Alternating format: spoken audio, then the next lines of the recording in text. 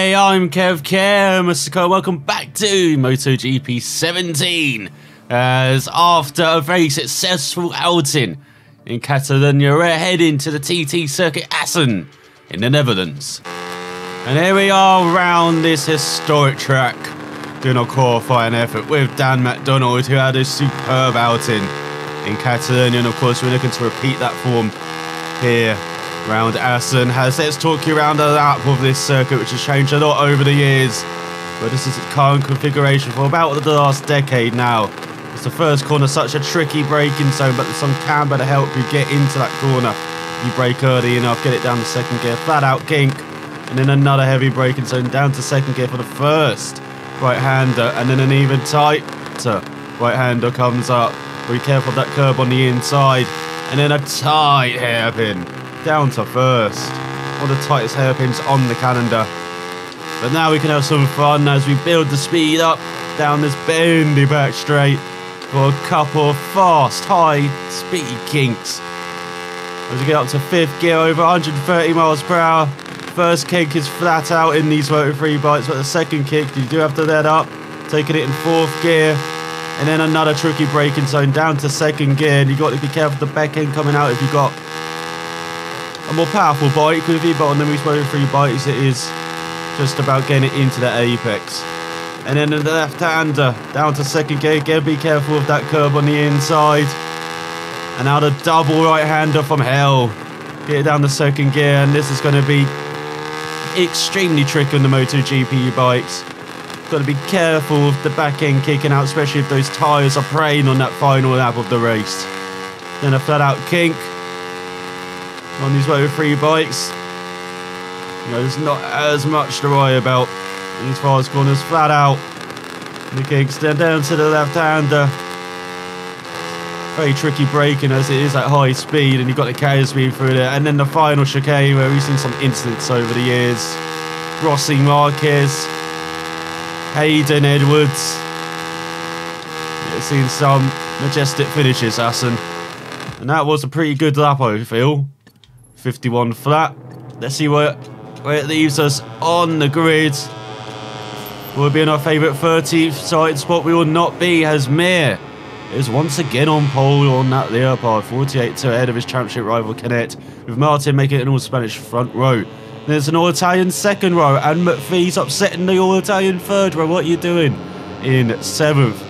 But well, we're 19th. We're not even top Peugeot. We're 0.3 of a second behind Kornfeld, as we do beat the top Mahindra though of Della Porta in 20th. So we're back on the 7th row of the grid. Well, of course, my teammate is back on the last row of the grid, but he's not last again by 55 thousandths of a second. But can we go forward in the race and score some more points? So here we are in the garage doing our final preparations before this race. It is going to be a very tricky race with, as you see, some high-speed corners. We're going to lose out in those, but you can see lots of braking zones as well where we can hopefully make up some time. Sticking further back, there's Rodrigo again in 12th, Roy in 14th, and effectively his home race. There's Kornfeld in 17th, there is Blue still in 19th. We've got Suzuki joining us on the 7th row. We've got Bo and Herrera together on the 9th row. And then looking at the back row, there's Magnum ahead of the Finnish teenager. So we're waiting on the grid, doing our final checks and preparations. Oh, look at that. That's Canet looking very focused on the front row. And that's what we're looking at the start. Those lights to appear and go out as the red flags are raving heavily on the left-hand side in the grandstand. And we are away for the 6-lap race. We've got a decent start and then immediately move to the inside. But someone got a slow start in front, up into 18th. Now we've got to be careful of this braking zone.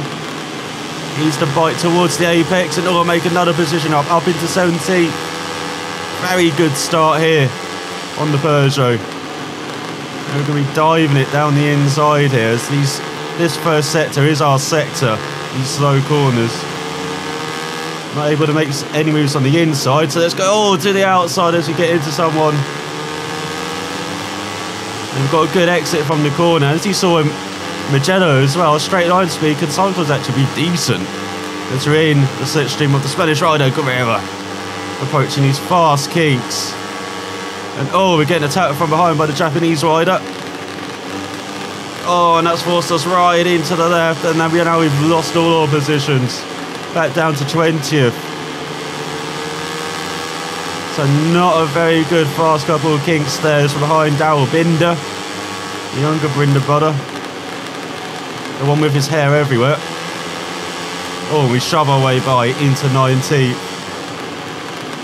Definitely going to be stuck in this midfield back. Oh, this race, as here comes Binder back by into the right-hander. And then we take him back as he runs just an inch offline. We've got the momentum, going flat out. Oh, up into 18th. I would be doing that in real life. Hitting your opponent there. There's some nicking down the inside of Guerrero. And oh, had to back out of it. That's forced us onto the dirt. And here comes Binder again. Oh my god, what are you doing, Daryl Binder? Extraordinary outbreaking manoeuvre. Taking two guys. Because Bodega does suffice out the race with a 50.2. We're hanging it out back here. Oh, nip down the inside of Guerrero. That first corner, we're not getting outbroken even. Or outbreak, shall we say. We're definitely going to try and make for some positions into that first corner. As we get past Guerrero finally. Well, I've been trying that for that. As we've got Binder and the Japanese rider up into the points. This is that Danilo in the middle. It is the Frenchman, our rival from the Circuit of the Americas. He's enjoying his time ahead of us, but of course we want to change that. A slight lift into that first left. That was much better. Or first right. Now into the left. Much better sequence of corners there on the first lap. Oh, and easing it into the back of Danilo. Get out of here. We're renewing our rivalry in Assen.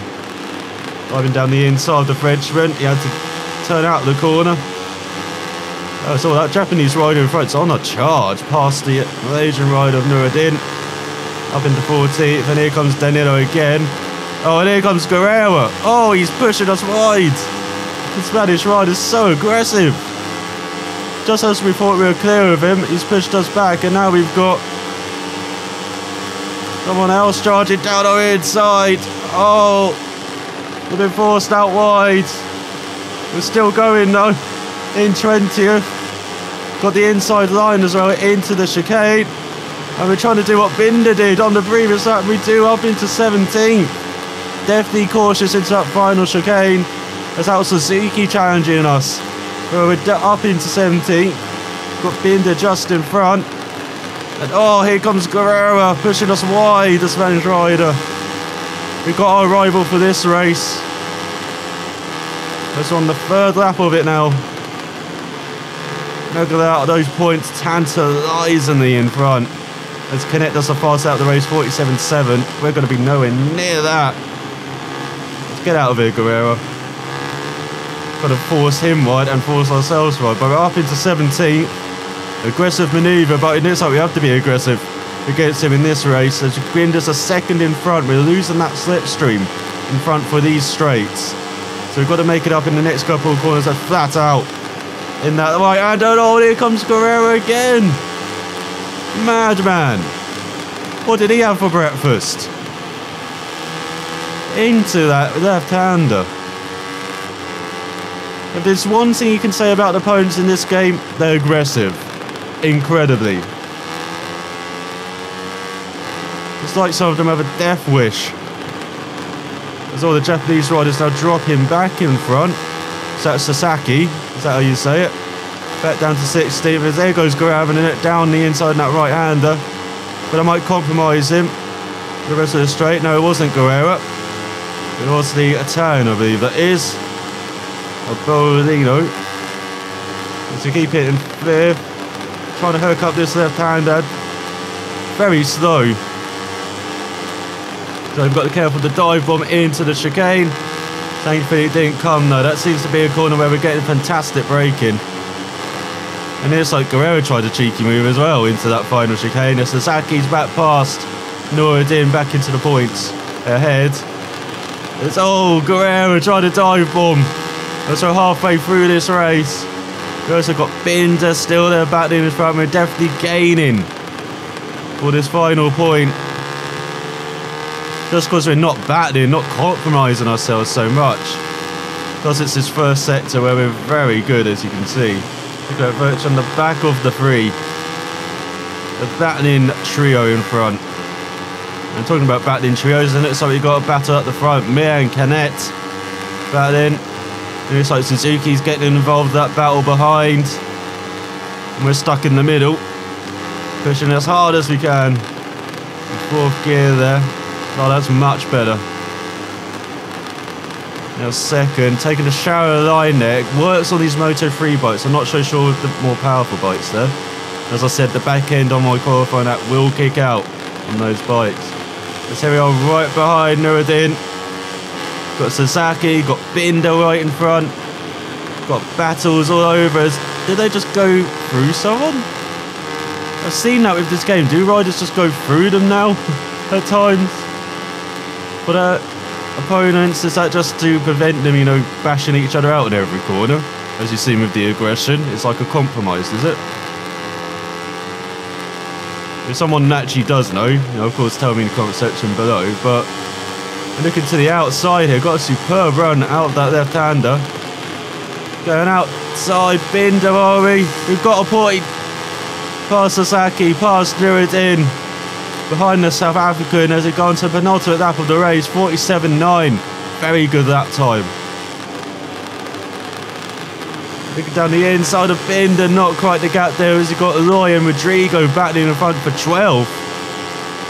And I'm saying at this cautious moment, they're not out of reach. Oh, Binder's holding that line superbly. Looking round the outside here of the South African. But his hair is forcing us wide. It's so magnificent. We can't make it round it. We've got superb slipstream. Yes, slipstream on the Peugeot. As I said, Mugello, we seem to have found something in a straight line. We've got it once again. There's no easily passed before the right-hand kink. Now into the left. Up into 14. See, once we're not battling, we've got good lap times once again in the race.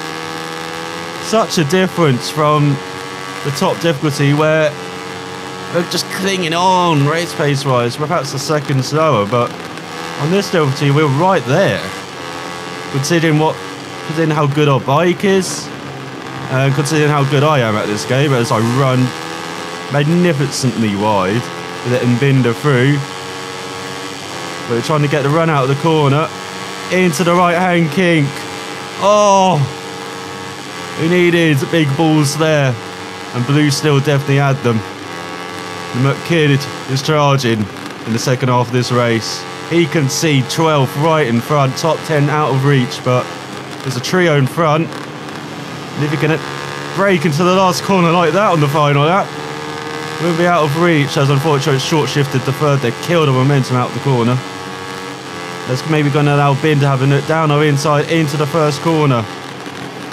As the South African tries it, we just outbrake him round the outside, but now he's got the momentum through the kink. We're going to down the inside into the right. We're going to try and hug that apex, but he's pushing us wide. And we just about hold on though. That's a very good hairpin as well, that left-hander. And there's the battling trio front. Rodrigo just over half a second in front. Binder in our slipstream. And here he comes. Down our inside, the South African. But looking round the outside into the left-hander. Fantastic battle with the younger Binder brother this race. And all using all of the curb and some. Just about holding on to 14th though. We're now second behind Rodrigo. Just half a second takes to that battling. There we go, a couple of tight corners. Now the final section of the lap where we seem to be pretty strong. So let's hug this apex. You don't want Binder going down or inside. But that's compromised our run out of the corner, as you've seen. Sasaki and Nuruddin are battling for 16th behind. They can still smell a point, because we're compromising Binder. And now here comes the South African trying to charge through these kinks. Oh, gone slightly wide. I need to do another outbreaker manoeuvre into his final chicane to hold on to 14th. As Mir wins. Superb job from the Spanish rider from pole. But can we hold on to 14th and another couple of points? We can! Very happy with that result. Very happy. As you saw in the first half of the race, we were struggling to get out battles and break into that top 15 battle. But once we got free, we had a fantastic battle with Binder. So I hope you really enjoyed that race as much as I did playing it, as Mir wins by a couple of tenths of a second from Belega, upsetting Canet there, who's down in third. Romano Fanati in fourth, good result for the Italian, just ahead of Martin. Then Bastianini, and we've got the Italian in seventh, Di Gianantonio in eighth, Otto ninth, and Tinelli in 10th. Loy in 11th, ahead of McPhee, who really dropped in that race. Disappointing race again for the Scottish rider, with Rodrigo in 13th, and there is the top Peugeot rider in 14th, ahead of Binder, who grabbed that final point just ahead of Suzuki. He came out of nowhere in the second half of the race to finish 16th. As for the other Peugeots, Korn fell down in 27th. Poor race for the Czech rider. And our teammate last. Probably could have predicted that before this race, couldn't I? As Mir retakes the championship lead by 6 points from Canet, with Belega in third, just 22 points back. That Italian is really holding on this title race. It really is a 3-horse race as we're approaching the halfway mark of this season. We've got Italian in fourth, just 2 points ahead of Martin. Otto in a superb 6th on the KTM. Bastianini 7th, Antonelli 8th. Venati getting up there in 9th, just 3 points behind his fellow countryman. But Fee clean on to a top 10 of Di Gianantonio, Loy, and there is MacDonald in 13th, just a point ahead of Rodrigo. That's going to be a fantastic battle as this season progresses. And looking further down, you can see Bose up to 27th, but still got no points scored. As 21 riders have scored points, just 2/3 of the field have scored points. And of course, our teammate hasn't. As in the constructor standings, 22-point lead for Honda KTM, with Peugeot in third with another couple of points ahead of Mahindra, still not off the mark. As we have not Kenny Roberts from 2004, the slightly over the hill Kenny Roberts, but still decent, as he proved in 2006. This is our weekend recap, and a very good weekend recap for Dan MacDonald. Started 19th, moved forward in the race to 14th. Well, for Patrick MacDonald, he just moved back, and we really got to think of maybe changing him, I feel. As he's not doing much, even though he's improving his cornering once again. It's almost at 50, while Throttle Management's at 46 now. And his Merger 3 Affinity's at 100. I expect him to get a bit of a boost after it's at 100, but just hasn't come. As we've earned some credits and reputation as well deserved from Assen. As now we're around halfway through the season, let's look at the calendar. We've got a couple of free weekends before we head to Assen. Not Assen, we just came from Assen, didn't we? Next time out, as we're halfway through the season, we'll be going to the Sachsenring, a very unusual circuit on the calendar, but a fantastic track in Germany. And I hope you enjoyed our race in Assen. It was a battle from start to finish, but in the end, I think Dan MacDonald definitely won that battle, scoring another couple of points. And if we can just continue scoring as the season goes on, I think that's our aim. Maybe get some more top 10s as well, but we'd be very lucky to get that in Saxon, which has been a circuit that's actually been kind to us in the past, so we might be looking at a top 10 round here, especially in that first sector where it's very tricky, but then the track opens up as it progresses. But I'll talk about that on our qualifying effort next time out. So thanks for watching, and I will see you then.